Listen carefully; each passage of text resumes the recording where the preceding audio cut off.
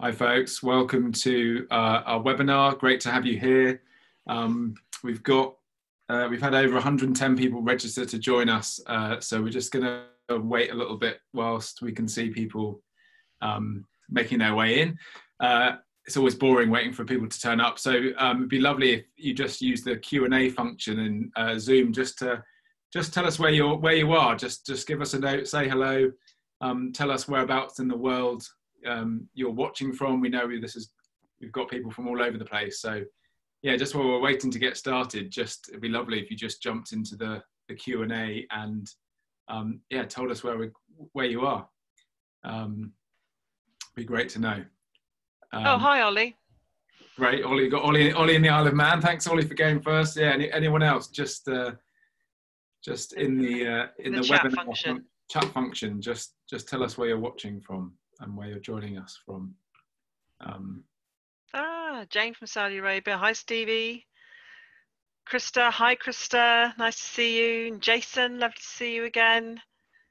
And Jane, Jules, Lindsay. Hi. The Jewel of Arabia. Jules is in Oman.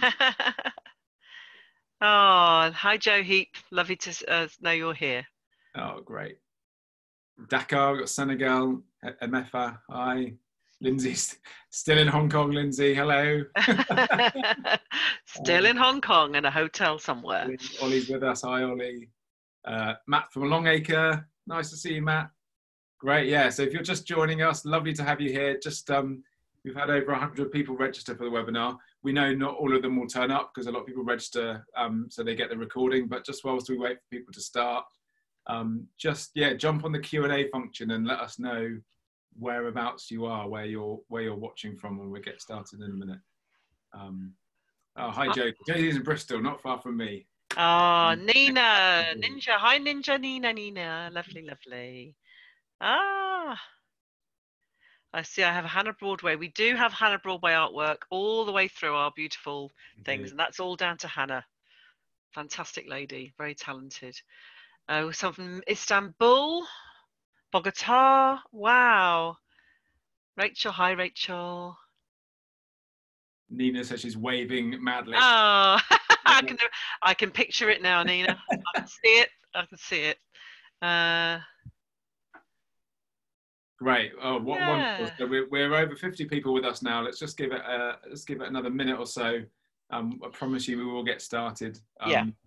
Just imagine we are standing welcoming you at the door of a school classroom, and we're just allowing for the fact that maybe someone's just kind of finishing off their break time and rushing down the corridor to get in. Hi, Georgie. Hello, Mary in Surrey. God, it's great. What a wonderful bunch of people. Goodness. I want to have everyone in a room together. I just want to have a hug. Oh, miss hugs. Hugs.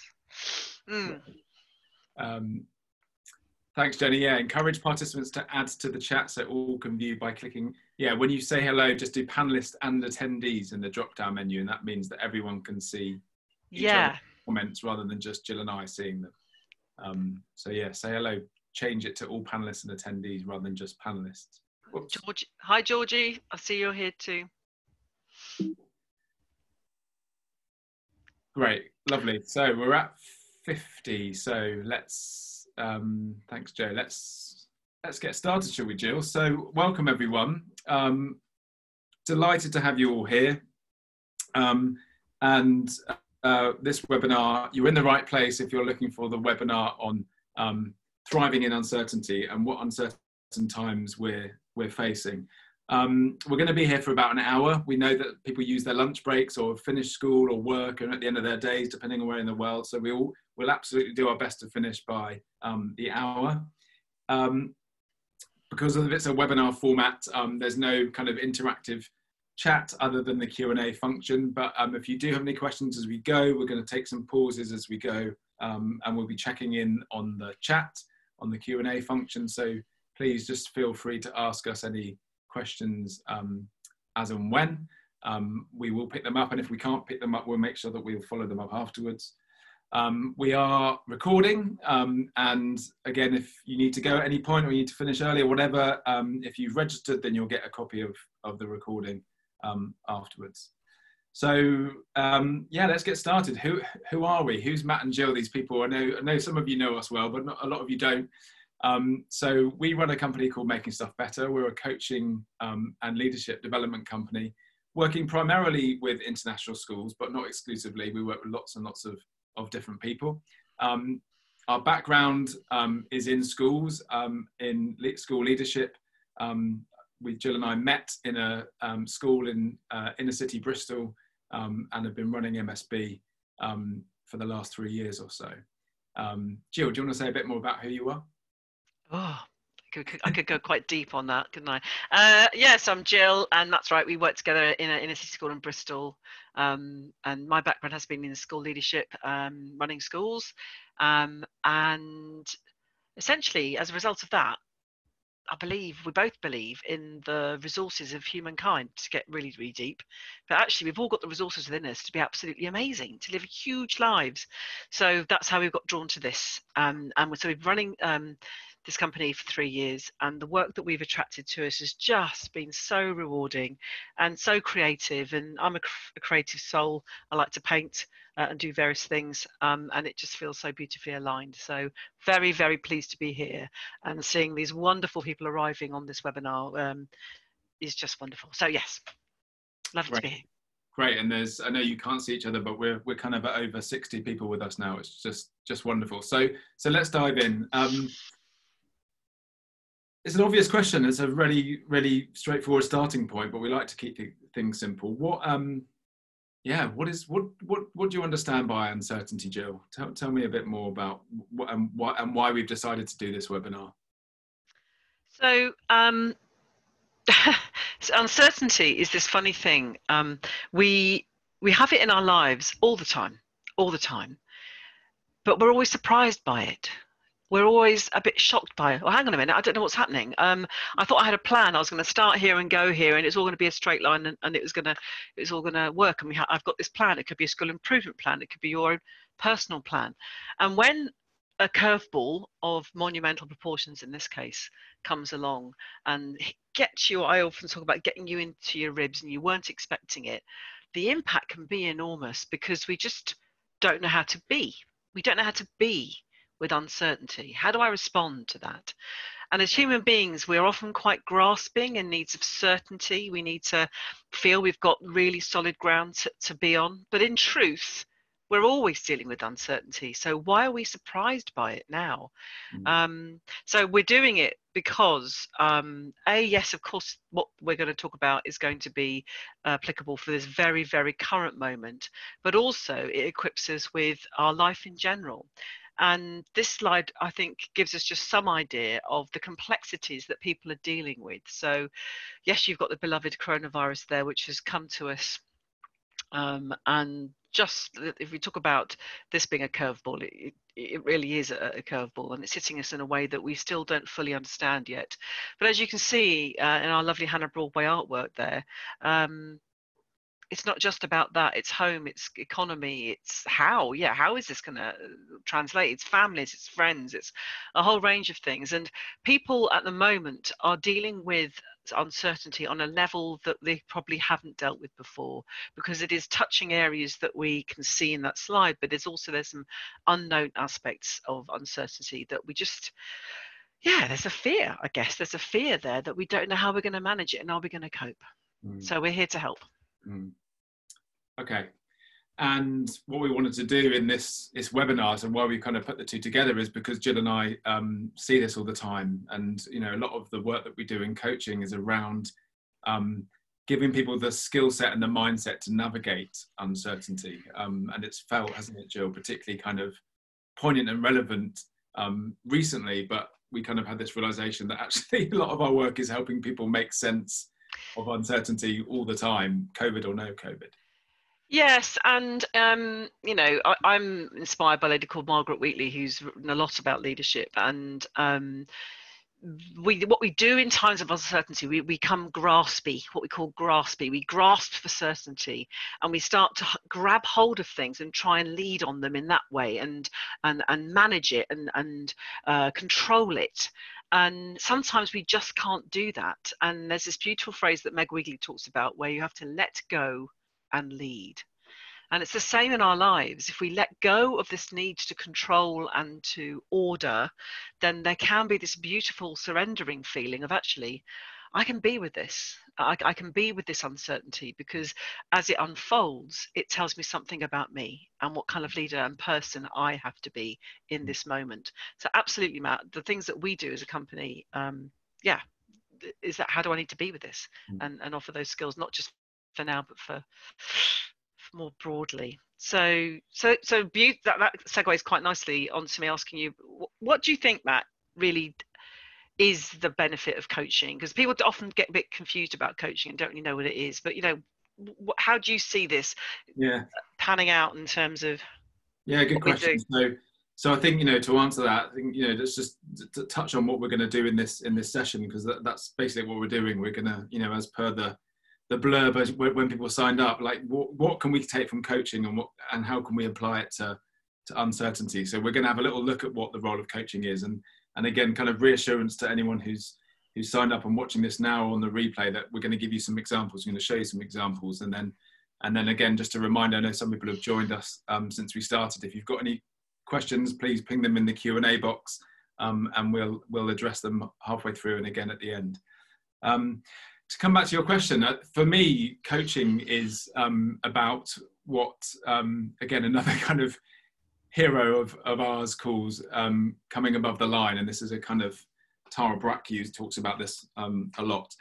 And, coaching at its best allows people to make conscious choice.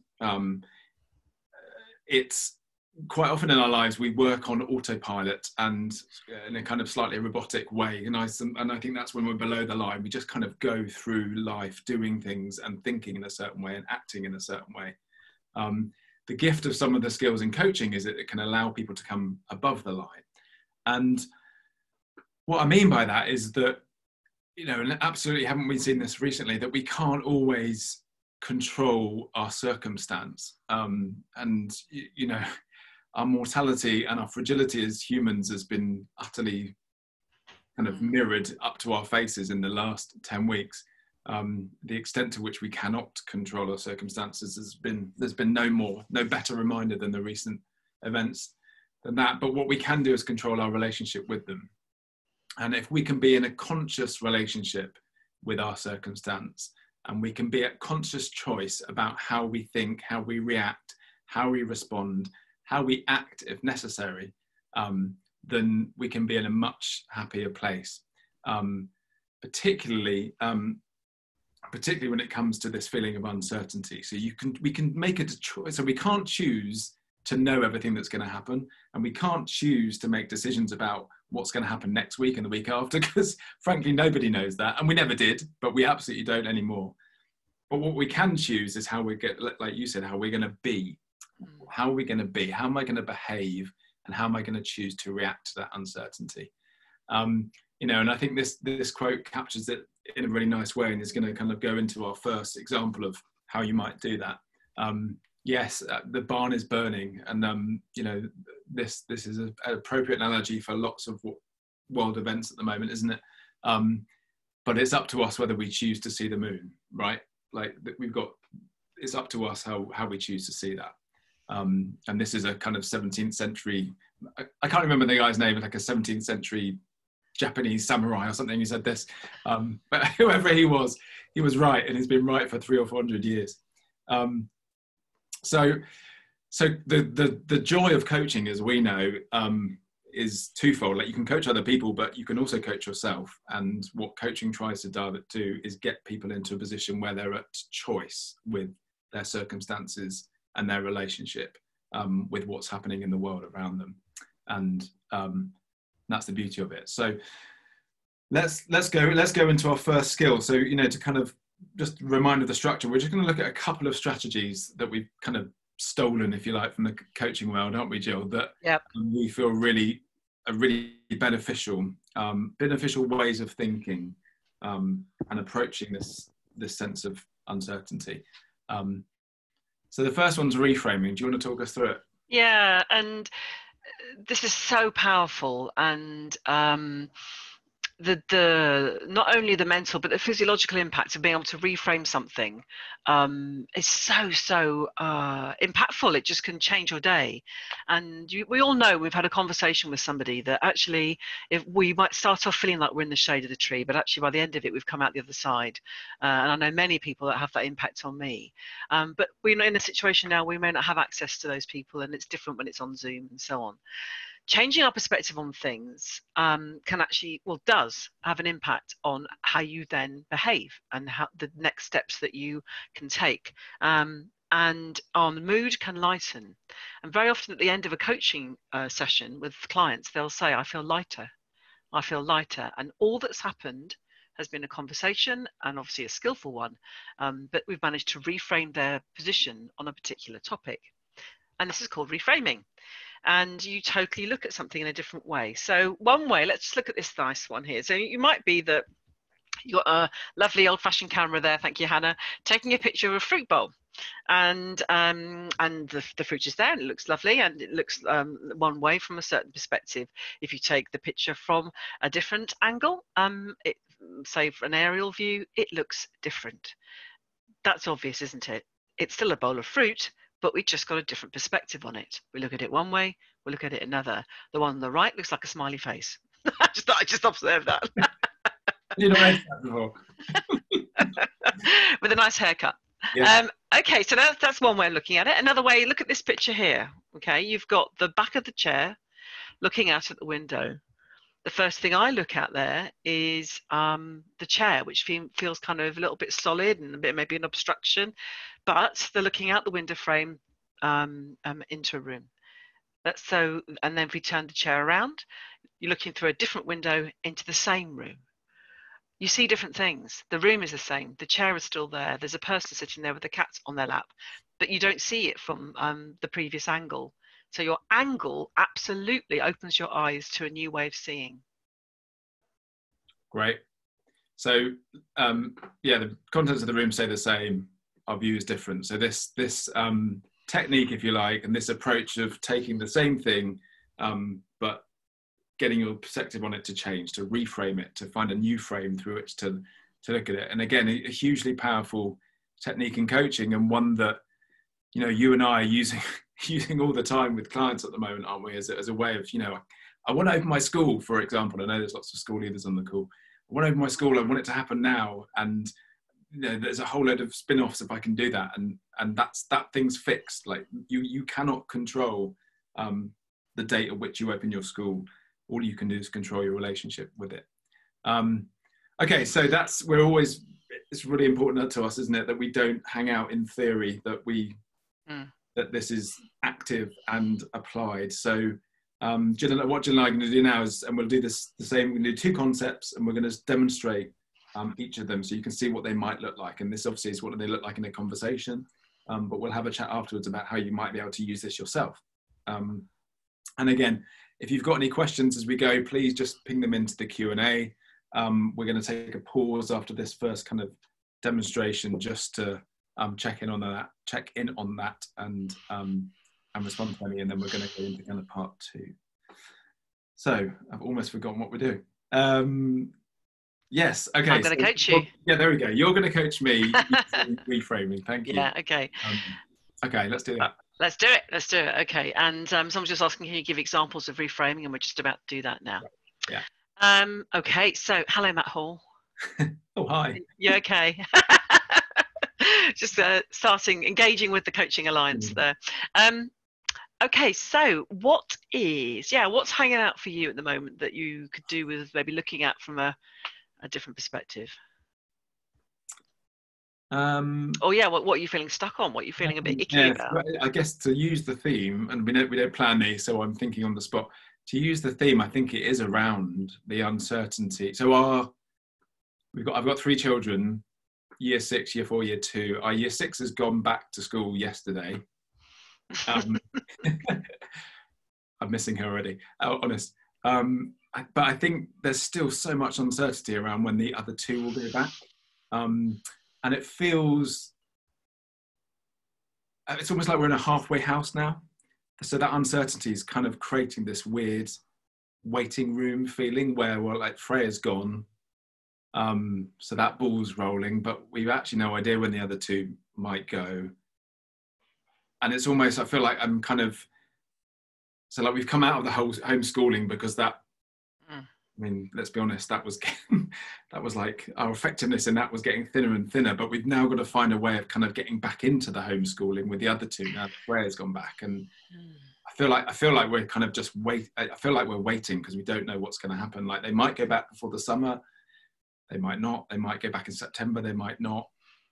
It just all feels up in the air about when our kids are going to get. Two of our kids. Okay. So it feels like you use the word waiting. It feels like we're waiting, and in that waiting, what feels possible if you're just waiting for something? What feels like you can do? What can you do in this waiting feeling? I don't know. A lot. No, it feels a bit. Yeah, it feels suspended. I mean, the thing that comes to mind actually is literally I've got an image of like a train station waiting room. Like it's supposed to be here by now and it hasn't turned up. Like it feels like dead time. It feels dead time, waiting room in a train station. Okay, we should have been here by now. Okay, so that doesn't feel like a particularly nice place to be. So should we try and look at it from a different yeah, that'd be great. Okay. So I'd like you to, let's see, Matt, can you think of I don't know, a favorite place to go and have a cup of coffee, or it might be your favorite restaurant, or something that makes you feel, God, I just love being here. This place is just, I feel really at home, or it makes me feel all well with the world. Yeah, can you think of somewhere like a restaurant or a cafe? Yeah, totally. Yeah. Okay, So describe it. I can give it to you straight on a plate. Slaughterhouse Coffee Shop, which is a tiny coffee shop. Well, you know it, but it's a tiny coffee shop on the Cromarty Firth, just north of Inverness. It's this tiny place with a log burner. The coffee's amazing. There's a view of mountains and a lake and the loch outside. That's just like the place to be. Oh, and how do you feel when you're in there then, when you walk in the door? And it's really homely. It's like, it's Scotland, so it's blowing a gale outside, the rain's horizontal, and yet there's something really communal about it. So it is really tiny. There's like probably space for 10 people. You have to sit next to people you don't know. But as soon as you walk in, like you get that waft of really good coffee, the log fire's on, there's probably a couple of wet dogs on the floor. You kind of like sit down, knees together with a bunch of local people from Cromarty that you don't know before, but you're going to have a chat with. It just feels homely. I'm sensing that. Does it feel safe? Is that not the right? Safe, actually, yeah. Okay. It is kind of really exposed, but this kind of really nicely insulated little kind of block of wood that you sit inside that, it could be battering away outside, but you're warm and you've got a good coffee on the go. You might be doing the crossword. Yeah. So how about, what if you're homeschooling from this point on? What if you approached your time with your girls from this perspective of it's safe and it's warm and it's homely and it's just familiar and there's the smell of coffee and what feels possible if you look at it from that viewpoint, your girls? I wish we practiced these before because I wouldn't start feeling like I want to cry. Well, it's interesting. So actually the thing that comes up when I think about it from this perspective actually is the word you just said, which is safe. Actually they're both at home and they're safe and we're here, we're a family, and it's like, actually that's all actually that's okay, that's enough, right? So I think it's interesting. I think in my mind I've been getting it as a like Freya's gone back. The other two now we need to crack the whip. Like, come on, let's get the homeschooling going again, because that's the important thing. Because she's back at school, we know we need to get back to normal. But actually, from this perspective, it feels like actually they're at home and they're safe and they're warm and they're dry and they're making biscuits like they were yesterday. Then that's probably enough. Still, that's probably all right. It's like the important stuff covered. So just to reflect, what does that perspective give you? How do you, what's the impact on you? How are you feeling now? Just so that it just feels, I think before I felt like I'd got loads of stuff to do and to sort out, and I don't feel like I've got loads of stuff to do and sort out now. Actually, it's like just grounded. Just a sense of actually it's fine. Like this, so something's changed. Freya's gone back, but nothing. I mean, it's interesting. I think about the link, like that coffee house, and something really solid about that coffee house and slaughterhouse. It's like I know if whenever we go back there, it will still be there. So like home, looking at that's my job in this, is just to keep them home and safe, and Oh, lovely. Gosh. Ooh, okay. Right. Thank you. I felt that. That was beautiful. Thanks a lot, you, because now why are we doing work this afternoon? Well, Jill says we don't have to. Yeah. Forget it. So go on, Matt. Do you want to? I was going to say that's just a very short example of reframing. So think of somewhere there like a restaurant or a cafe. It could be think of, and again, scribble these down and you'll get the recording if you want, but it could be think of a favorite holiday destination. What is it about that? So one of my clients, it's skiing in the Alps. So what is it about skiing in the Alps that makes you feel alive? Well, it's the fresh air, it's the snow, it's the crunchy sound when you put your skis on the fresh bit of snow. What is it about it, that makes you buzzy? Or what if you looked at this issue that you've got from that perspective of feeling alive? What feels possible then? What impact does that have on your behaviour? What are you going to do as a result of that? Instead of waiting for something, which means that Matt's got feet in bits of cement, he knows what his role is. He's going to keep the home fires burning, kind of thing, and build that. And that feels purposeful. It feels right in the moment.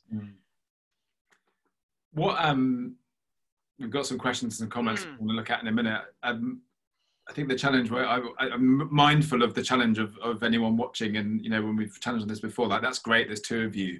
I don't have a coach. I don't have someone to have this conversation with to reframe for me. I'm curious, Jill, about your experience of reframing for yourself. Like, how do you do that? Oh gosh. Okay. So obviously I have been coached and I coach, so I've got lots of tools within me, but a very simple one is the phrase of you have this, you recognize, first of all, you have to notice. That's the key. Notice how you're feeling. Well, actually, I'm feeling really low about this. I'm feeling a bit about this. Okay, how do I want to be? Do I want to feel low? No, I don't. Okay, so one thing I often ask myself is, what's the gift? What's the gift in what's happening to me? What's the gift in what I'm feeling? Or what's the gift in anything, whatever it is the topic is? So it could be that yesterday, for example, I felt very low in energy, not because I've been physically busy, but just very low in energy. Felt down about that. So this morning I said, well, okay, what if I just feel okay with that's just okay to feel like that, and it just lifts this weight off my shoulder. What's the gift in this? What it's telling me is I need to rest. What it's telling me, I need to sleep. What it's telling me is don't be so impatient with your work. So what's the gift? What's the gift in it? So first is notice. That's key. Self-awareness. Notice how you're feeling. And then the choice is, what's the gift? Or what's this telling me? Nice. Two very simple things. Nice. So just have a look at let's have a quick check in on the questions, give examples of reframing questions. Thanks, Candida. So I think, you obviously saw some. I think, the examples Jill gave. So, kind of actually, what if I went to my favorite restaurant, favorite memory as a child, favorite coffee shop, favorite food, bar, favorite holiday destination, food. What you're trying to do is get your body to physically associate itself with somewhere else where there's positive connotations. Because normally if we're feeling stuck or negative or unsure, that tends to have negative connotations. So go somewhere where there's positive associations. So for me, that came up quickly as a coffee shop in the Highlands. There's some other really nice kind of really specific questions, which are, you know, what you can do it through time and space sometimes. So again, particularly if you're coaching yourself, if you're going through this process yourself rather than relying on a coach or partner, you know, how I quite often you know, let's go to this place 30 years from now and look back. Like, what would you be saying to yourself? Oh, do you remember that? Do you remember that ridiculous COVID thing in 2020 when the kids couldn't go? Oh yeah, I remember that. Like, suddenly it quite often shrinks when we look at it from time backwards. Another really nice one, again, I think, is the kind of travel through space. So imagine you're going up and you're going high, and you're going to go and sit on a cloud. You're going to look back down, or you're going to sit on a satellite, and you're going to look back down at the Earth and look at this topic, this thing of, let's choose my one, you know, I don't know how to homeschool now, don't know what to do.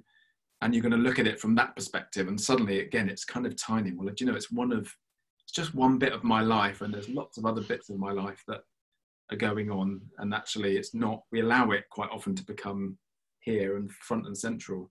And again, kind of imagining the zooming out can be a really nice way of just finding a different perspective, reframing.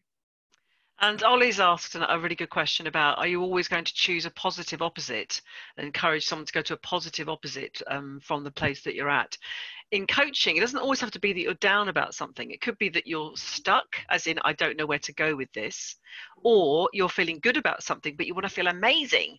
So coaching isn't necessarily a deficit model that you take someone from a negative to a positive. You can take someone from a neutral place where they just feel a bit, I don't know where to go, or you can take them from, I feel good about it, but I really want to feel exhilarated about this. So it's all about reframing it to, and again, the beauty of this is, how does the client want to feel? How does the person you're talking to want to feel? How do you want to feel? And ultimately, coaching is about making you feel alive and totally fulfilled in your life. So if that's how you want to feel, then let's go there. Let's try it. Yeah. So some comments in the chat and also some Q&A. Yeah, love the concept of letting go and lead.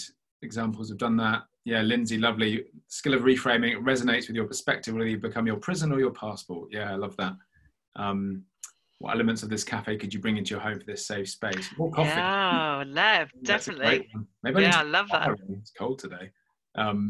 Yeah, thanks, Georgie. Thanks, Claire. And then Matt's got a great question. To what extent is it legitimate for a leader to wait for leadership from a higher power, for example, government, local authority, or the consensus of local schools? What's your take on that one, Gill, as a former head? Oh, well, you could be waiting forever. And to be honest, with education, I've led three schools. You've always got some higher power above you waiting to give something, some missive down to you. Again, you can wait like you're in a waiting room, or you can crack on, and you know your direction of travel. And as Matt says, all the time, there's always going to be change in education. It's a political football, we know that.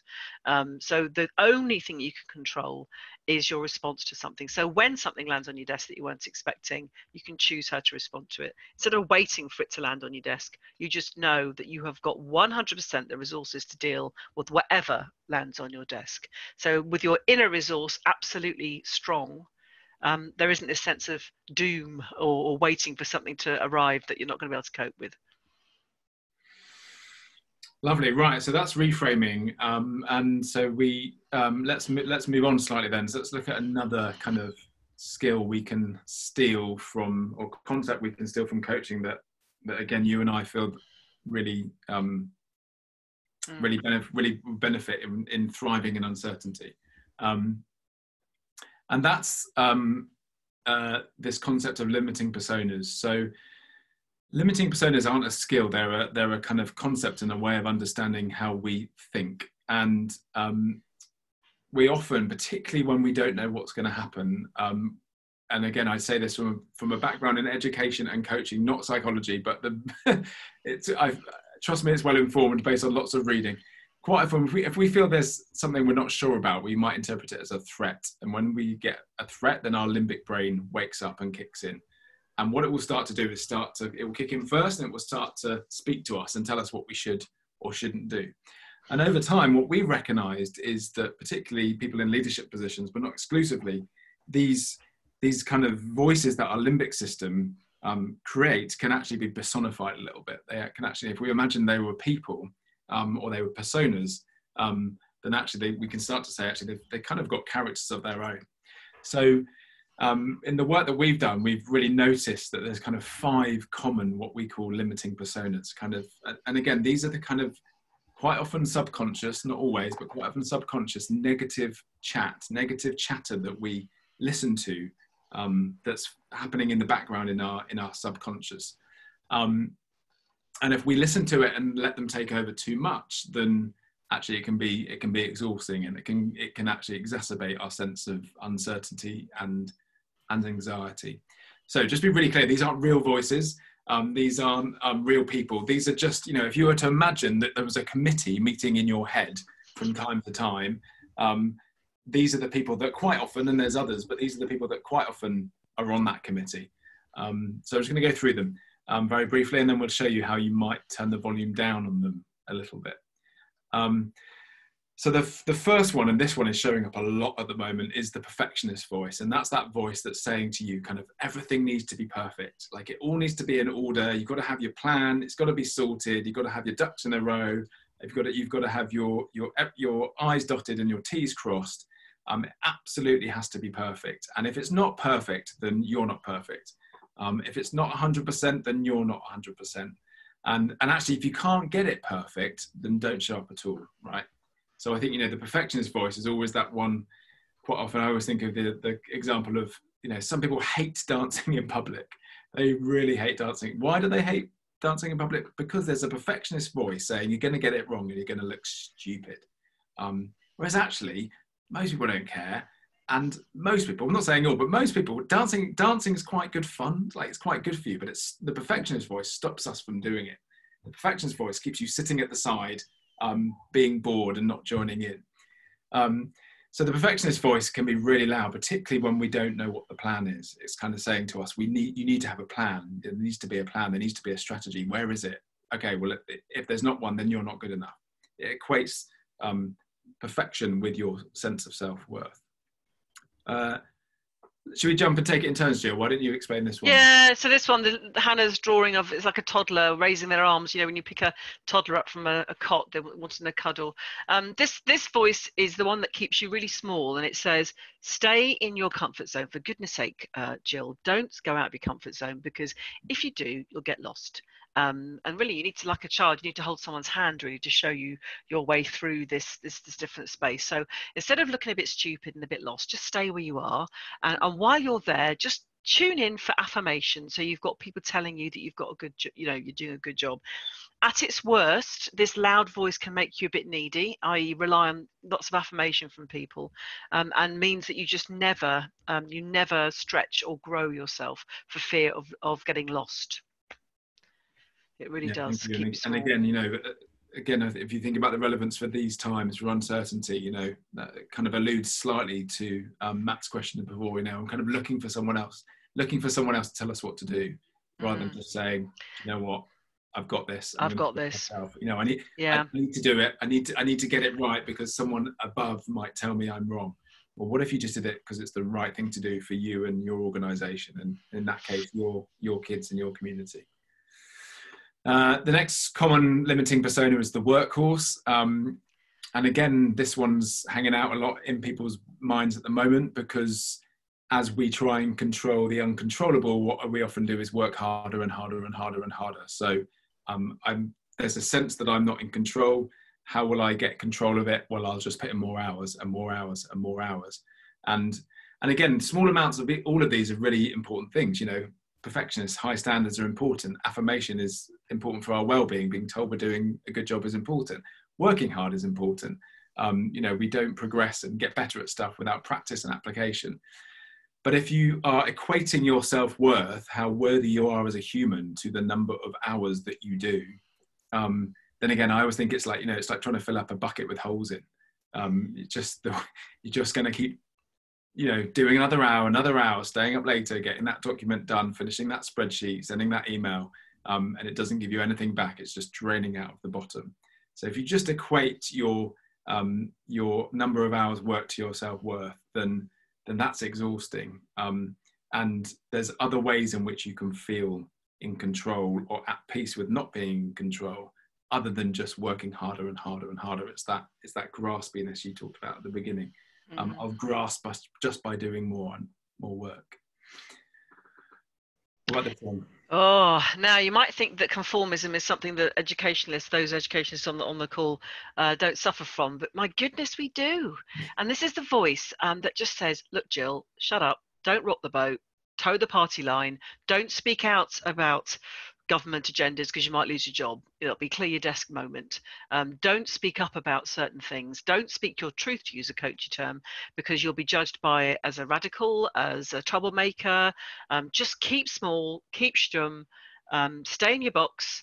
And the impact of that on you as an individual is awful. It's corrosive. It's, it challenges your values, and it just makes you feel like a shadow of who you are. So again, at its worst, it's very corrosive, and it makes you feel frustrated and held back and repressed. But it's very prevalent in political situations, toxic situations, where you feel you can't say something honestly because it won't be received well. Well, what if you just broke those boxes away? You just smashed out of it and said, do you know what? I'm going to say this. I'm going to let it land. It may not be well received, but I know how I'm going to respond to any consequences as a result of that. My goodness, how liberating that would be, to be able to think, I know what I want to say, I'm going to say it regardless of what the consequences might be. That's pretty bold. I always think, like, in these current times, like, what an opportunity to tell the conformists where to go, right? Like, the world's reorganizing itself, so now's the chance to do something different and not do what the people before you did, or not do what the person to the left of you does, or the person to the right of you. This is the time where we need non-conformists. Absolutely. More than ever. Okay, last one before we then kind of apply it is the Punisher. And the Punisher sometimes I see as the kind of conductor of the committee of voices. The Punisher is that kind of relentless voice that's saying, you're just not very good, are you? You're going to get it wrong. You're not very good. You're going to get it wrong.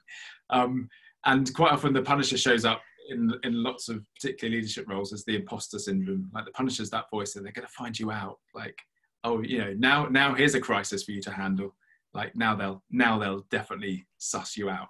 And again, the Punisher voice, if we listen to that, if we allow ourselves to truly believe that we're not very good at what we're doing, where 99% of the time we probably are doing a pretty good job in the circumstances, then it's exhausting, just kind of constantly kind of allowing ourselves to say we're a bit rubbish, we're not very good. It's just the Punisher voice can be merciless, and we really need to find a way of turning it down a bit. Okay, so let's have a look at what that might look like. And again, please do throw any. Thanks. There's some comments coming in the chat. That's great. We'll have a look at those. And if you've got any specific questions, throw them in the Q&A. So going back to my notes, this is where I'm going to coach you, Gill. That's you are revenge. Okay, so yeah, what's coming up for you in this time of uncertainty that you're feeling a bit stuck on? Ooh, I feel a bit emotional straight away. I really miss my friends. And gosh, I wasn't expecting this. I miss my friends, and every year we meet up, and we can't do it this year. And I've moved away recently up to Yorkshire, away from them. They're back down in Bristol, and I really want to see them. And we've booked an Airbnb for July, but I'm not sure if we're going to make it.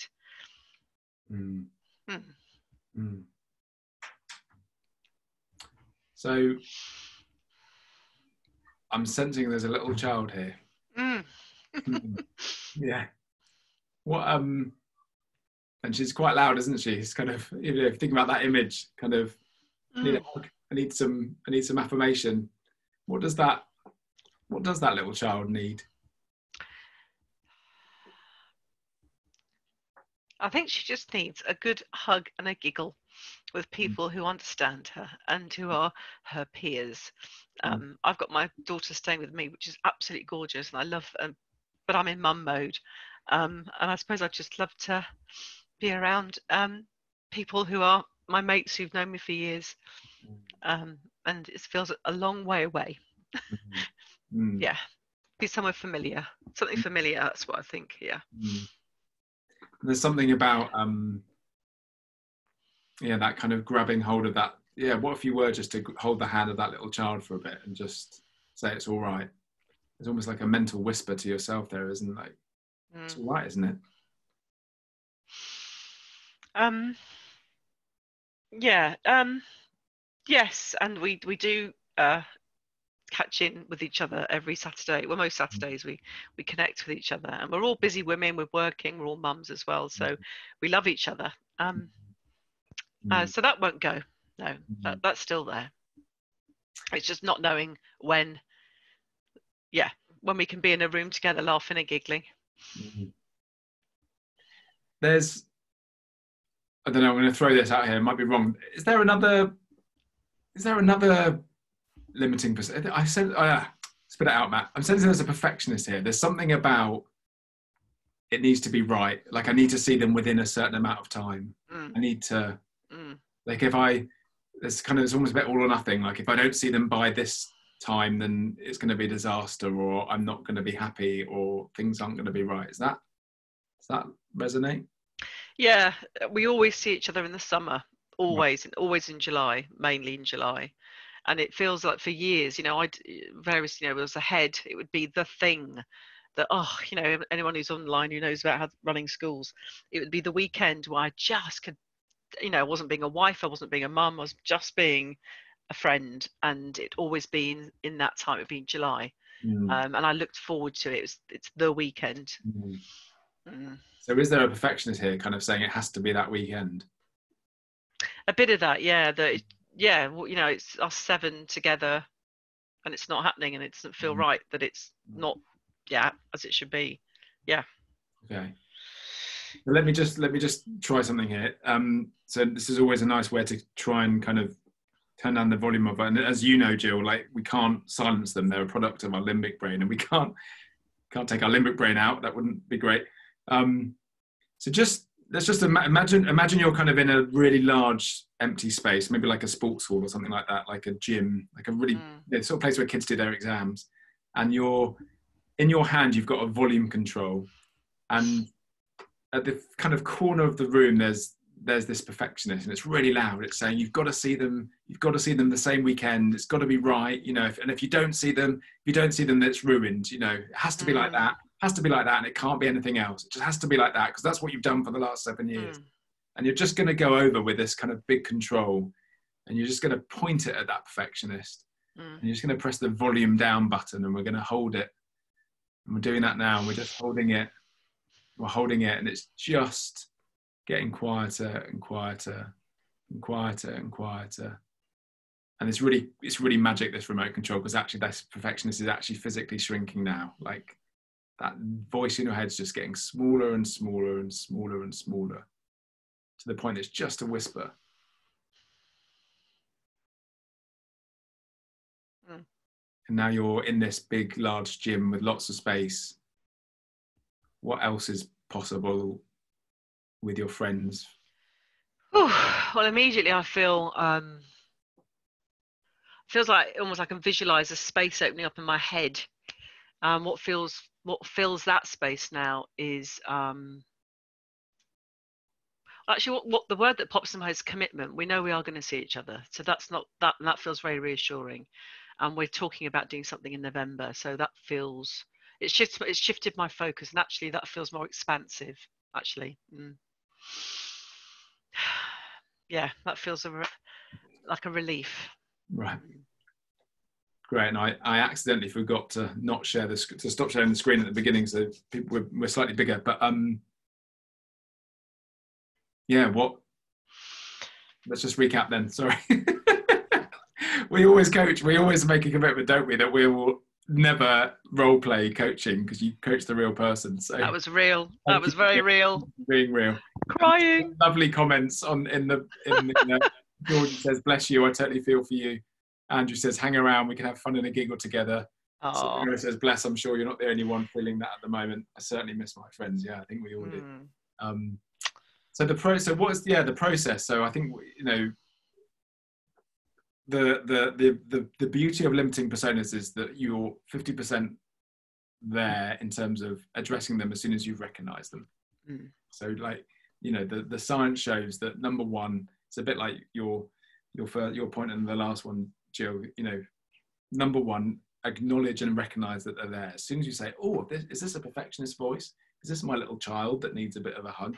Is this the workhorse that, you know, do I really need to do another 2 hours tonight? Or actually is it the workhorse telling me to do that? Do I really want to do it this way? Or is it actually my conformist?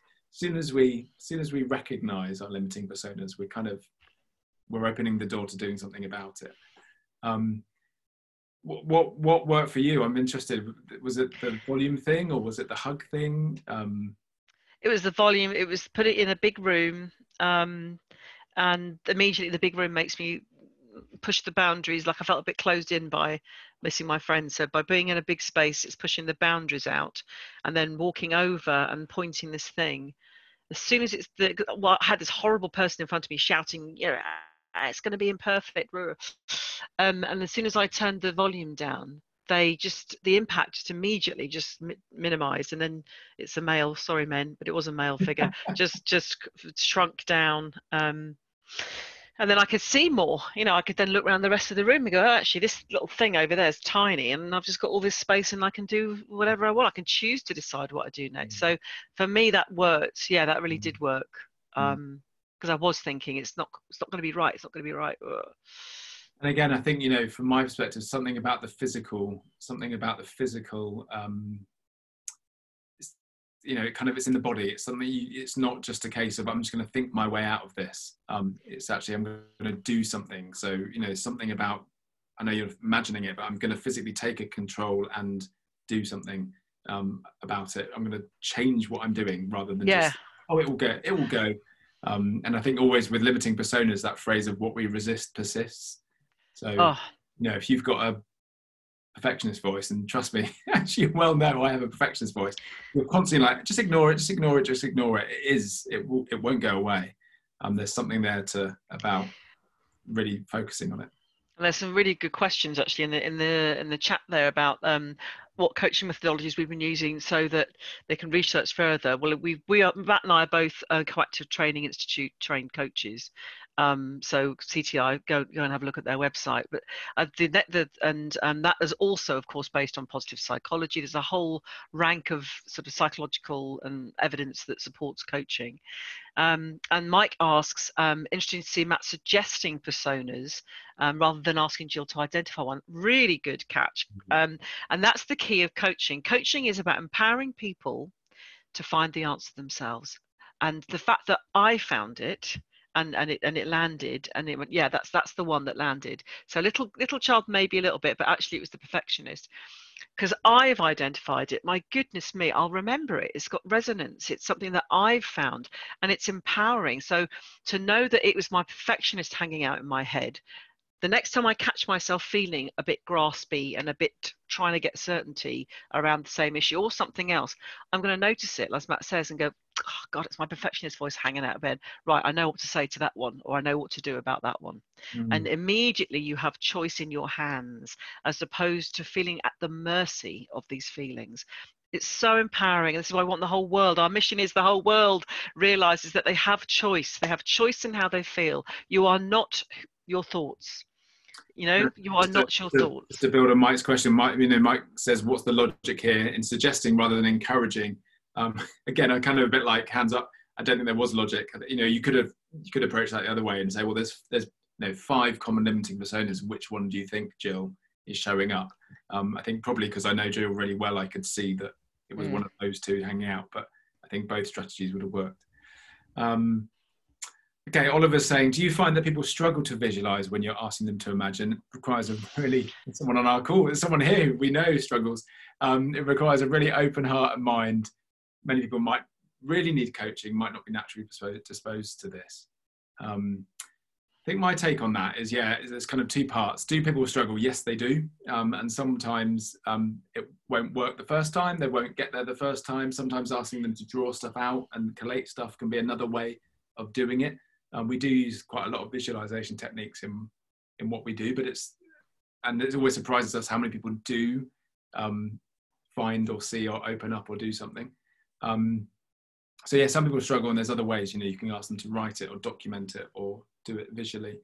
And sometimes it's about the stimulus creating the conversation, not about the stimulus itself. So actually it might be, I can't visualize it, but this is what, quite often it's like, I couldn't visualize what you're talking about, Matt, but this is what came up. Okay, let's talk about what came up. I think the second part of the question is, common one we come across, isn't it, Gill? Many people who might really need coaching might not be naturally disposed to this. What's your take on that one?